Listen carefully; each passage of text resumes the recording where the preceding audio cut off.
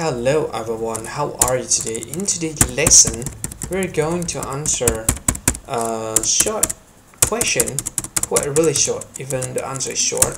The question is about conversion between meter to kilometers. Well, how many kilometers in a meter?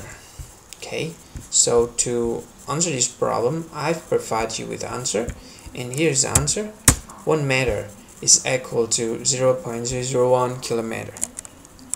Well, maybe a friend of you asking about what if you have 100 meter, then how much is 100 meter convert into kilometer?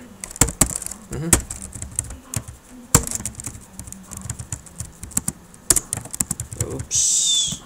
Yep. Okay, to solve this problem, to convert meter to kilometer, first thing you need to do is you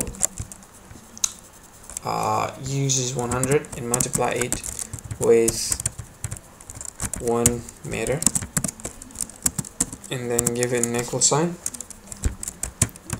because you have 100 in the left, then you must have 100 in the right as well, and then we'll multiply it with this number. Okay, so 100 meter is equal to, how much is that? 20, then it's equal to 0.1 kilometer.